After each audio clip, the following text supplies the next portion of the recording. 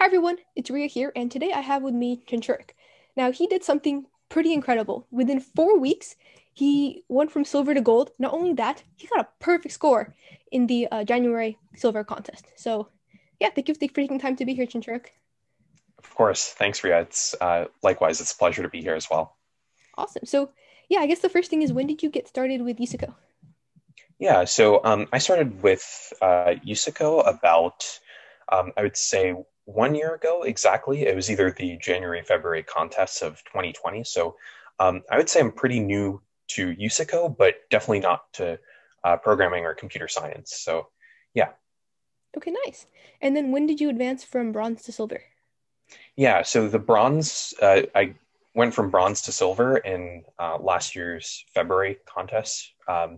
And silver to gold in this January. So, Yeah, yep. Yeah. cool. So, after February, once you had made silver, were you hmm then studying to try to make gold at that point? Yeah. So, I was balancing. So, one of the things for me with USICO, it was like, it's not just about the competition itself or just for the promotions, but also the skills that I gained from it to be able to apply it to other places. So, I was juggling a lot of things at the time. So, I was focusing on, for example, like the Math Olympiad or other things, but it was one aspect of like my preparation. I don't. So in that time, I wasn't giving 100% to USICO, and it was definitely something that was on my radar. But I was also pursuing, for example, I was invited to an undergraduate research program to Oh, nice. do machine learning research on detecting credit card transactions, and that was really fascinating. You know, the applications of computer science research. So I was doing a lot of related things, and that was one of the things that I was doing in computer science. So I was definitely preparing. It was one of the things that I was doing. Awesome. And how were you preparing for Izuko at that time? Yeah, so at that time, it's since there's so many resources out there.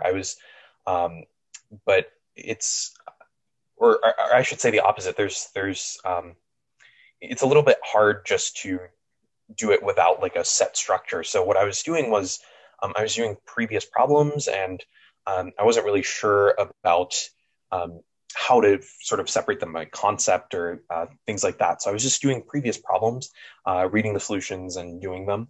It was a slow and sort of arduous process at that point. So it was hard to get like the content knowledge that I needed.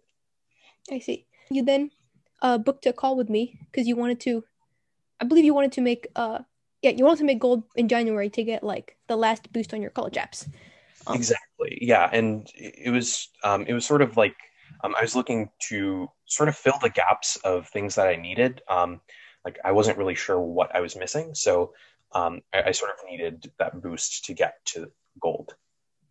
yeah, for sure. And then so you got on a call, talked to Brooke, and then why did you end up signing up with me? Yeah, so one of the things that like the promise of like one of the things that we were or I was looking for was to know whether or not it was possible to do it in 1 month. Because obviously, or more specifically, 4 weeks ish. So it's a pretty daunting task to go just from like um, silver level to getting to the gold level. So could it be done in 4 weeks? And I sort of got the sense that you know from talking to Brooke and getting more familiar with the program that yes, it was possible. So that was perhaps like the main reason that that it was possible to do it in 4 weeks. Yeah, for sure. And then so we started working together and we started cruising through the course super fast. Mm-hmm. Um what motivated you to kind of spend more time on the course and put more effort into that than you had been? Of course. So I think the one of the main things that's beneficial of any like this course structure was the structure itself was that I knew what I was going to do like week one and week two, and there was like the concepts built on one another, and the problems just online they do not build on one another. They're mixed together by year. They're not categorized by concept, and there's it does not increase progressively. And I think that structure and organization of the course was really what I benefited from. So really working through that, like starting from like basic, like I shouldn't say basic, but prefix sums, because there was a hard prefix sums problem on the silver contest, but and binary search, and going on to graph traversal. Like there's a nice progression, and the structure that the course provided was that last bit of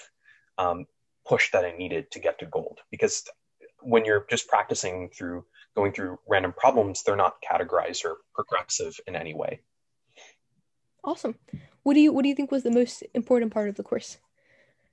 Yeah, I thought for sure it was the I found the video lessons and that preceded um, the practice problems for the week. That was definitely for me the most helpful thing, because um, that sort of content base doesn't really exist very often in other places. So that's something I really relied upon as I did the problems. So I'd say the content videos that came before the problems I found the most helpful. That's great to hear. Yeah. Yeah. So then you took the contest in January. You got Mhm. a perfect score. How did that feel? Yeah, that was it was quite the unbelievable feeling. So I finished the contest around 3.5-ish hours. So it might have been a little bit more, a little bit less, but yeah. So it was like everything sort of fit into place, and everything sort of worked well. Like I thought the contest was um, pretty good difficulty. It was a hard contest, but like everything I've learned sort of like fit into place. Yeah, and when I got that in contest promotion, I was pretty ecstatic. That feeling of getting a perfect score, because I was aiming to get into gold, but getting that perfect score was just one step further.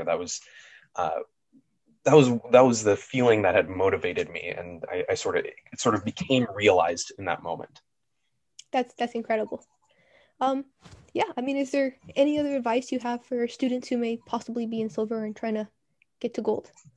Of course. Yeah. I think the biggest advice that I could give is that um, when you're doing all of this, there are going to be setbacks. There are going to be times when it's like, oh, I'm not making any progress. And in those moments, what I really relied on um, was remembering why I was doing what I was doing. It wasn't just the problem itself. I sort of like widened my view, and uh, it was bigger than USACO itself. And I realized that I was passionate about computer science in general, and that I wanted to learn, and not just be able to do the contest, but also learn the concepts and use the concepts effectively.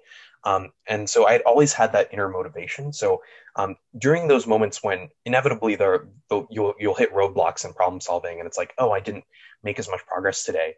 Um, when you start focusing on the micro, because of course I was doing it in 4 weeks, so there's many hours of practice, and in those moments when very small micro moments when it can seem sort of disheartening, you sort of have to remind yourself of like the main motivation, like the bigger picture, that um, yes, it's not just this problem, it's not just this concept.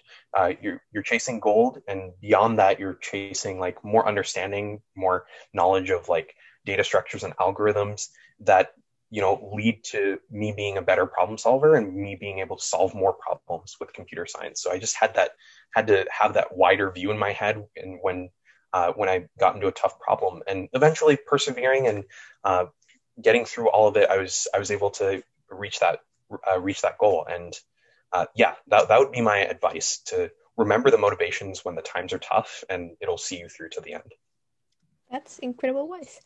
Um, okay, yeah. Well, thank you so much for taking the time to speak to everybody and providing your wisdom. Of course, And it's my pleasure. Yeah, thank you. yeah, have a great day. Bye. You too.